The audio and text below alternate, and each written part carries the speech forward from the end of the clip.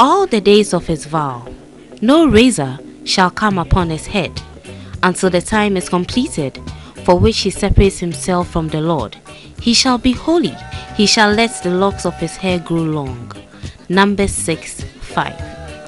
Backed by this Bible quotation, any person can put on dreadlocks, provided he or she wants to be a Nazarene. That person could also be called a Rastafarian. When it began, the Rastafarian movement was named after Safari Makonnen, the original name of Haile Selassie I, a prince who in 1930 was crowned the Emperor of Ethiopia. The central doctrine of Rastafarianism is that Haile Selassie is the Christ of the black race. Its adherents worship Haile Selassie as the reincarnation of Jesus. According to beliefs, Haile Selassie was the 225th in an unbroken line of Ethiopian monarchs of the Solomonic dynasty. This dynasty is said to have been founded in the 10th century by Menelik I, the son of the biblical King Solomon, and Makeda, the queen of Sheba, who had visited Solomon in Israel. The movement is the rejection of Western society called Babylon. The long matted locks, known as dreadlocks, easily identify Rastafarians. However, not all who have dreadlocks are Rastafarians. Are you a Rastafarian? Well, I'm everything embodied in one. I believe that when we are spiritual, we can accommodate every aspect of religion on earth. So that I'm not wearing locks because I'm a Rastafarian. I am a Christian, I'm a Rastafarian, I'm a traditionalist, I'm a Buddhist, I'm everything. Dreadlocks is a real African identity. So that if you spot anyone wearing locks, it means that the person is just being bold to show to the world what he or she is.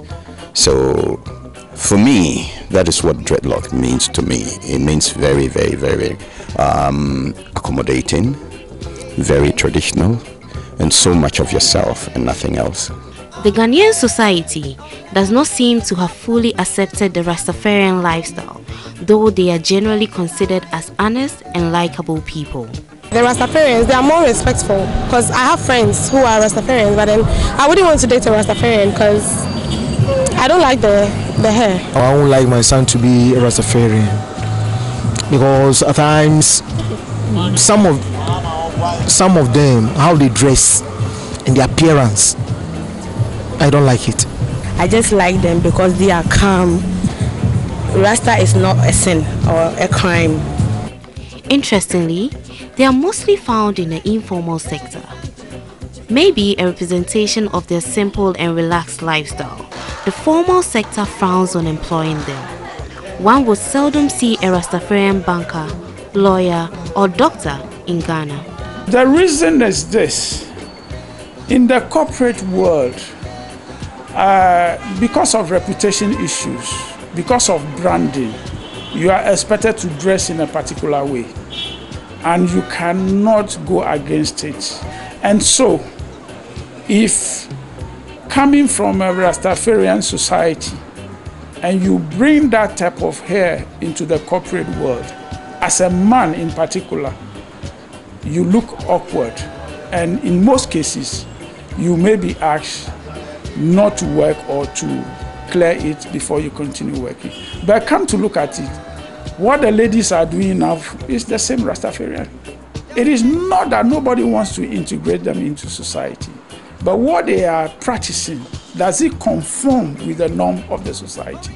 If the banks are not taking people who wear dreadlocks, I'm sorry, because there could be more brains in locks than anything else. So if you don't want them and you just want anybody to have that corporate image like you people are saying, you have to wear your wigs and put on your suit and everything, and that makes you a very intelligent person, then I'm sorry.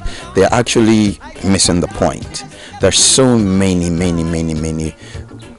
intelligent and very conscious people out there who are wearing locks.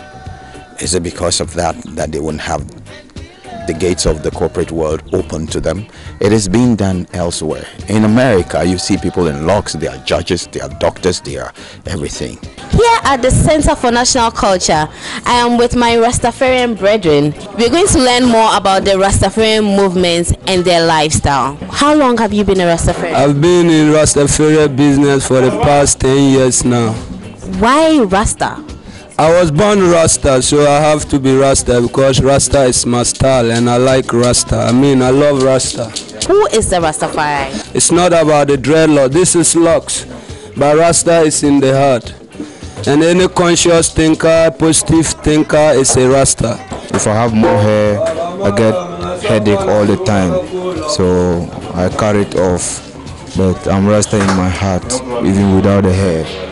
Rastafarians are to observe Hebrew dietary laws, abstaining from certain items in their diet and eating only foods considered pure. Rastafarians have developed an elaborate ritual system using marijuana as a sacrament, as Christians use bread and wine. Marijuana, some scientists say, have negative implications on the human body. However, Rastafarians debunk the claim, saying it is good herbal medicine which was created by God. Do you smoke weed? Yeah, I bath weed. I smoke weed. You know, smoking of weed is illegal in Ghana, so why do you smoke? It's illegal in Ghana, but some part of the world is legal and it's medicine to some of us. Oh, and there was absolutely no way I was going to leave without learning the Rastafarian dance.